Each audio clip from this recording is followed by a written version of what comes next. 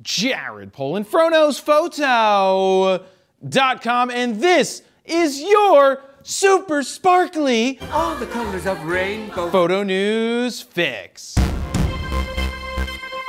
This fix is brought to you by SimpliSafe. SimpliSafe is a super effective, reliable, easy to set up home security system that keeps your house safe with 24/7 professional monitoring for as little as 50 cents a day with no contracts. Steven took home the box of goodies SimpliSafe sent to protect his home that included everything he needed right in the box. From the easy to set up base station, keypad, wireless entry sensors that have batteries that last 5 years, security cameras, wireless doorbells, key fobs, panic buttons, water sensors, CO2 and smoke detectors, signage, and even a smart lock for his front door, and I absolutely love smart locks. Steven loved how he could customize everything right from the keypad or the SimpliSafe app in a matter of minutes. He even added wireless entry sensors to his shed in the backyard to give him added peace of mind. To learn more and pick up SimpliSafe, head on over to simplisafe.com/fro.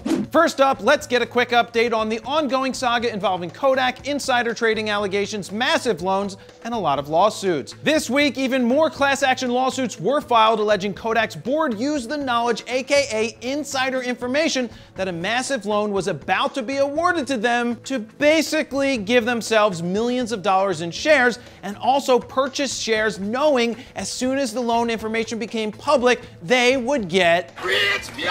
So these lawsuits are being filed to help stockholders recover some of their losses if they had them. Now this is going to continue to be a developing story over the next couple of months, so I will keep you apprised as new information comes out. Kodak stock, which keeps dropping like your ISO at the time of recording this, is $6.70 a share, and I suspect it will continue to drop until it's back to $2. Next up, last week we discussed, could Panasonic be preparing to release another camera in their S lineup? Well, this week Panasonic has confirmed the name and release date of the camera via a teaser video. The camera will be called the S5 and will be released on September 2nd, 2020 at 2 p.m. Greenwich Mean Time, which is like 8 p.m. Canadian time or something. I don't even know what Greenwich means.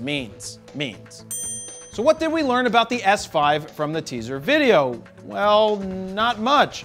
Actually, nothing much other than what it might look like. Now, for a second, I thought my YouTube was broken because the teaser video was in black and white and not exactly sharp. Oh, come on! So I got up, played with the rabbit ears, kicked the side of my screen, and, well, the video was still black and white and not super sharp. Are you excited for whatever the S5 might be? If so, let me know down below, because I'm super excited. Feel these nipples! Can you tell? Could this be the week? No. Could this be the week Nikon finally ships the long ago announced, many times delayed, Salty!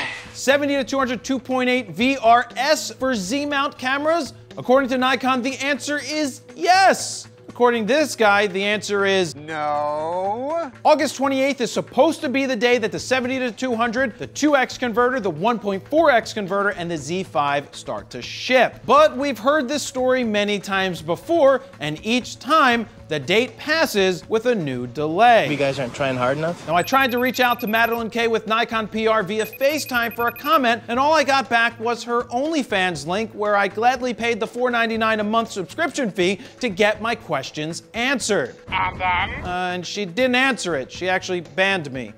Oh well, no OnlyFans for me. So will Nikon be hitting the late August release date of the 70-200? My answer is, yeah, they will, but in super low quantities. 18! According to my sources, stock will be extremely limited, 12! which kind of defeats the entire purpose.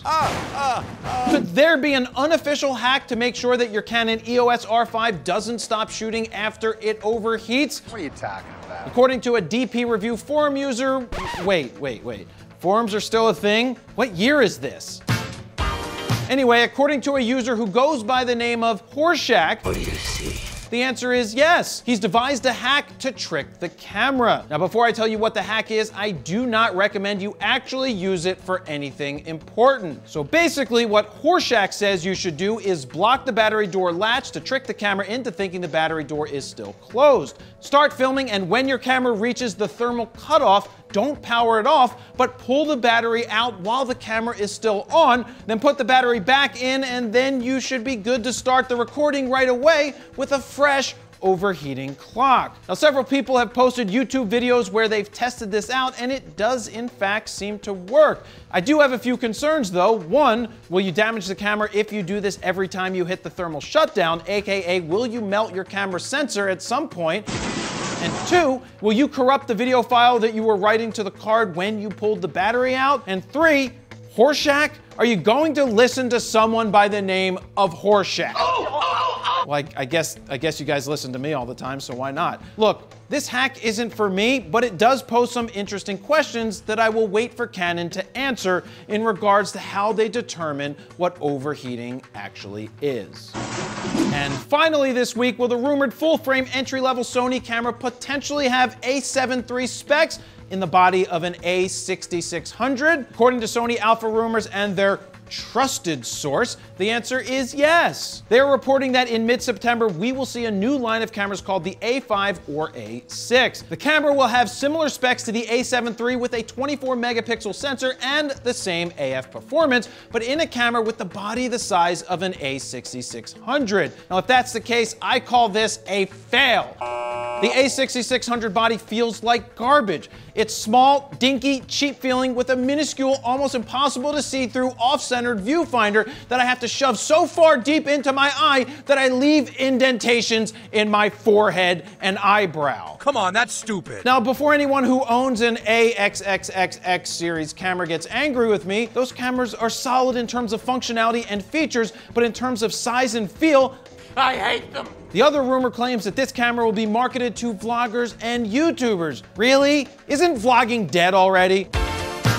Now, I know, Sony sold a zillion ZV-1s, but you know what, Sony? Show me the numbers and I will eat my hat. I'm not actually wearing a hat, but I'll eat a hat. Shorts. But in my opinion, any potential entry-level full-frame Sony camera should continue the A7 form factor with some minor tweaks and not try to squeeze a full-frame sensor into a crappy, tiny box of a body. Now, I guess we'll have to see if Sony Alpha Rumors got this one right, or we'll be off by 4 months and still claim that they were right. And there you have it. That's your photo news fix this time around. To check out the last fix, go ahead and click on the screen right here. Don't forget to like, share, comment, and subscribe. And that's where I'm gonna leave it. Jared Polin, FroKnowsPhoto.com.